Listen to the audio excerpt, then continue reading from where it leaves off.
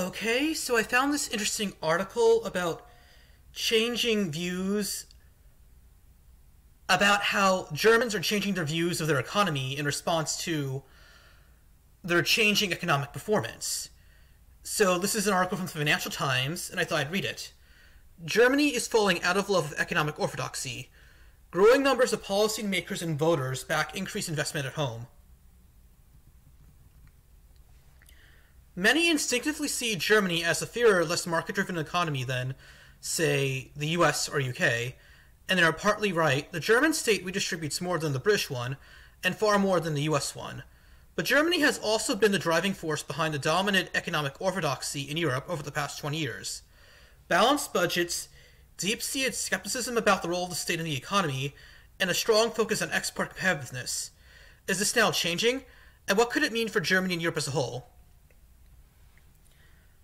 For decades, Germany has built up its economy on exports and on making sure its industry is competitive so that they can keep costs down so that they can increase their exports, as well as making sure their budgets are balanced so they don't have debt troubles, because the Germans love building balanced budgets. Outsiders have long expressed frustration at the apparently strong consensus in Germany over economic policymaking. For the best part of 20 years, there has been little to separate the Christian Democrats and Social Democrats. For successive U.S. governments, Germany has been seen as a significant cause of global imbalances through its unsustainably high export surplus. For many Europeans, Germany's obsession with fiscal probity and trade competitiveness has hindered attempts to confront the challenges facing the Eurozone. Because Germany exports so much more than imports, it sucks a lot of money out of other countries, and so it doesn't help other economies. And if Germany isn't importing that and spending so much, it's not doing much to boost the economies elsewhere in Europe. And so that as a whole is perceived to be causing problems for them. And so far this model has worked for Germany, but recently it's been having problems because their economy has been not doing as well. The signs are now multiplying that changes could be afoot, not least because the country's economic prospects have worsened sharply. The global slowdown is hitting demand for German exports, while years of fiscal constraint have lowered economic potential. The country's infrastructure and skills base urgently needs upgrading. Last week, Germany's leading business lobby, the BDI, together with the Trade Union Federation, issued a joint call for a $500 billion public investment package. The hitherto robust orthodox consensus among the country's Council of Economic Experts, an academic body that advises German policymakers, is crumbling.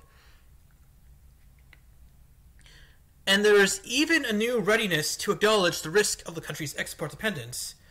But the real reason the change could be a new offering is that Germans themselves appear to have had enough. So what's happening? Is Germany's bad economy finally reaching the German people? Let's see what they have to say. A large new poll of German attitudes to government and the economy commissioned by Forum for a New Economy threw up some striking results, suggesting that a large majority could support a much less German economic policy agenda. The survey revealed overwhelming support for more public spending, including a surprising degree of support for this to be financed through debt. 4/5 of those surveyed believe that business has too much influence over government policy. A similar proportion think privatization has gone too far. Little more than a third believe that Germany's market economy is pursuing socially just outcomes, and 80% want the state to provide greater protection for those affected by globalization or change. What this suggests is that Germany is far from immune to the problems we see in the US and UK, where large numbers of people have lost trust in those countries' systems. In Germany's case, this has led to a surge of support for the populist right-wing Alternative for Germany and struggling regions, contributing to the worsening crisis of the two main political parties.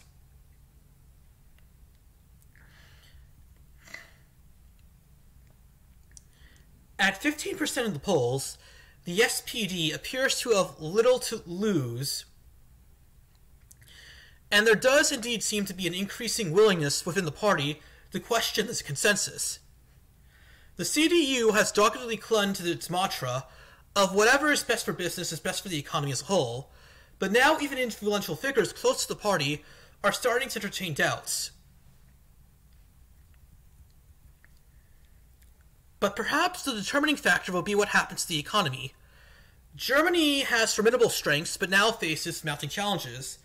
The factors that underpinned its heavily export-dependent recovery from the crisis, strong growth in China, booming global demand for cars and investment goods, German companies specialize in, has gone into reverse, helping to explain why industrial production is down 5% in a year. Yes, their economy has been entirely dependent on the exports, and now global demand for German export goods has plunged, just hammering their economy. And also, China is now moving up the value chain and producing the same high-end goods Germany produces with their much lower labor cost. So in the long run, there really doesn't seem to be a future for German exports. And since the slowdown in demand for German exports is already hammering their economy, well, their economic model that's worked for the past 10 years doesn't look like it's going to work for coming 10 years.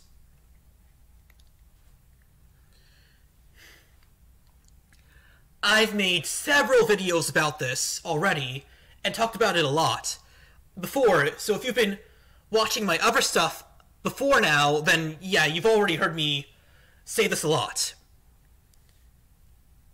Output in the crucial automotive sector declined by 12% in the first half of this year, and this is contributing to a growing sense that the country needs policies focused on boosting domestic consumption and investment.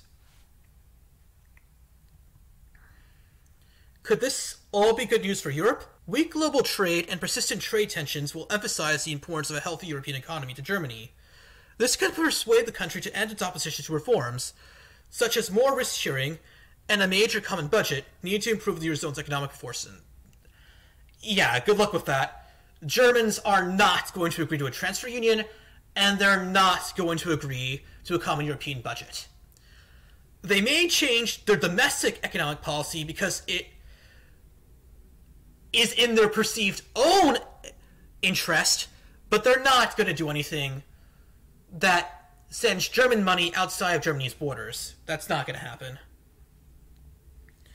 Trying to discern a shift away from Germany's economic orthodoxy can sometimes feel like waiting for Godot. I don't understand the reference. But the country's economic policy has undergone profound shifts before, such as the embrace, almost 40 years ago, of market liberalism in a small state ideology.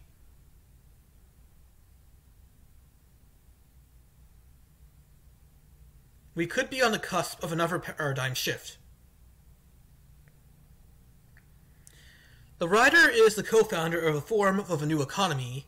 His co-author, Thomas Freak, is the former director.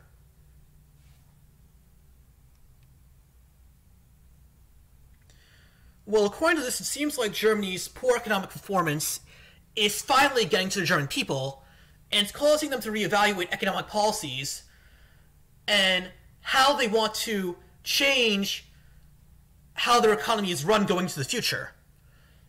I guess we'll just have to wait and see what concrete actions in government economic policies actually change in the future, and what different parties, how this changes Germany's electoral outcomes, and therefore what subsequent policies different mixes of political parties pursue in the future.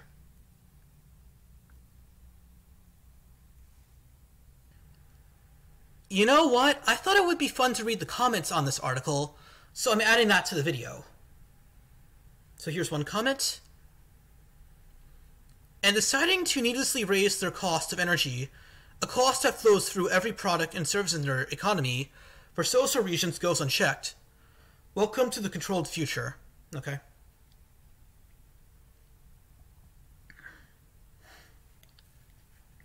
Okay, so this is a more comprehensive comment. The Stability and Growth Pact itself is a deflationary and one of the major causes for falling inflation and negative rates. The solution is a mandatory call for countries with twin surpluses to run budget deficits in excess of a nominal GDP growth for a couple of years at the earliest, till the Eurozone core inflation comfortably at the ECB target of 2%.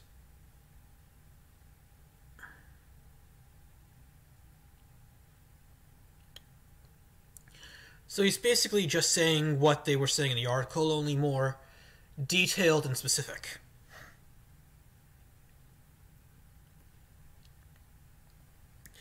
The journalist Thomas Freike, I hope I got that right, is writing his usual stuff here, because even the left people in Germany who read Der Spiegel can't stand it anymore. Just read the comments, for example, in this German article that's in German, so I wouldn't be able to understand it even if I did click on it. He was chief economist for the Financial Times Deutschland, which faltered in 2012 because the nonsense was unreadable or unbearable. The German government now spends the surplus money getting in and still keeping to the financial target, debt reduction in good times. Okay, the German policy has not been Keynesianism because they've been running surpluses during.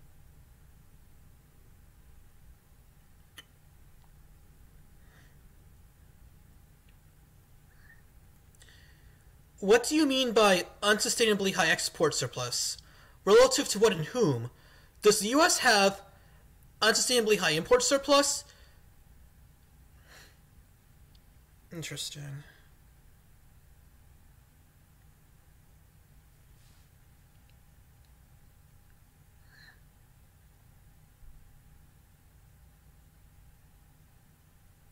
This is just stuff about renewable energy. I'm not reading that.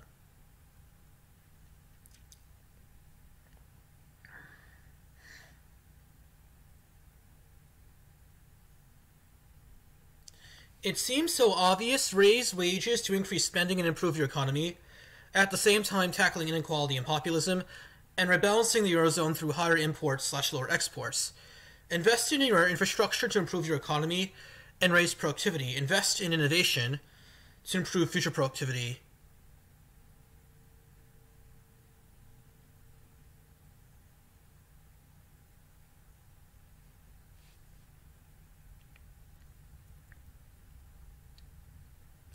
Globalists always thought trade was the answer. They seem to think everyone could do better by running a trade surplus, but for every trade surplus there has to be a corresponding trade deficit elsewhere. One person's exports or someone else's imports. Keynes understood this after World War II and realized surplus nations were just as much of a problem as deficit nations. A global economy with a long-term future needed balanced trade. If trade is balanced, no one gets any richer or poorer through trade. Anyway, Germany jumped on board today's conventional wisdom. Quote, Germany is turning to soft nationalism. People on low incomes are voting against authority because the consensus on equality and justice is broken down. It is the same pattern across Europe, unquote, said Oskar Madley, a former bailout chief for the International Monetary Fund in Europe. Mr. Madley said the bottom half of German society has not seen any increase in real incomes in a generation. The Hartz reforms in 2003 and 2004 made it easier to fire workers, leading to wage compression as companies threatened to move plants into Eastern Europe. Though even if they couldn't fire workers, they would have refused to hire new workers and eventually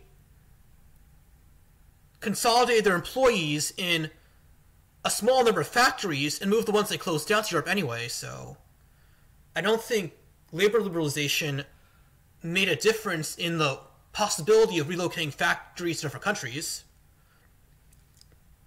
So back to the comment. The reforms pushed 7 million people into part-time mini-jobs, paying $400 a month. It led to corrosive pauperization. This remains the case even though the economy is humming and surging. Exports have pushed the current account surplus to 8.5% of GDP. Well, this gets back to another issue. For the longest period of time between the late 90s and very early 2010s, which is the recovery period after the crisis when Germany was growing strongly, wages in Germany remained flat even though the economy was growing. After 2013, wages did start to increase with the economy again, but for the past 2 years now, the economy hasn't been growing, so yeah. And that's been another issue the German economy has had. So anyway, back to this guy's comment. What could possibly go wrong? Their exports markets dried up. The German economy was only as strong as the economy of the nations it exports to. China was a big export market for Germany, and they are now in trouble. Germany needs a rethink. Yeah, I said what this last paragraph has been saying a lot in my previous videos for such a long time. Drawing the wrong conclusions. The protectionism of the 30s caused the global economy to seize up.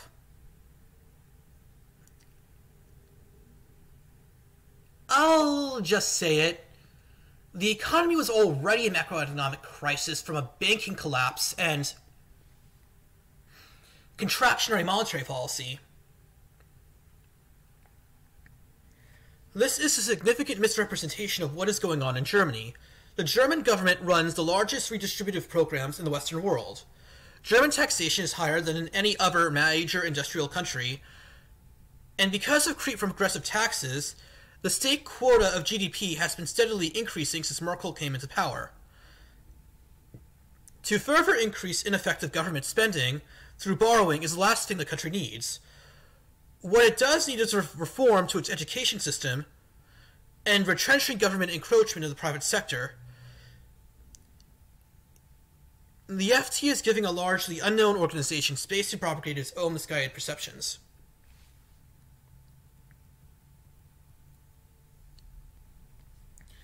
"20 years of economic orthodoxy, balanced budget, less government.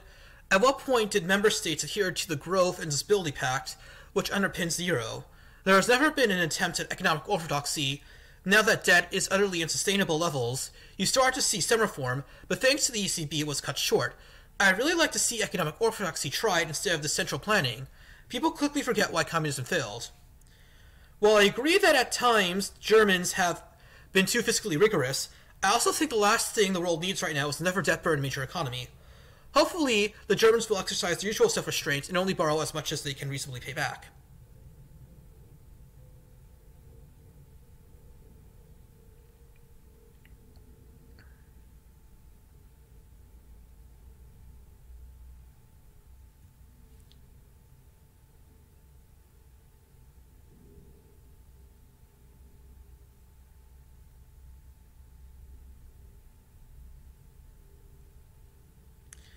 Germany has probably realized that its government surplus ideology is pushing negative yields elsewhere in the Eurozone, especially its savers and pension funds, which is not sustainable for its banks either.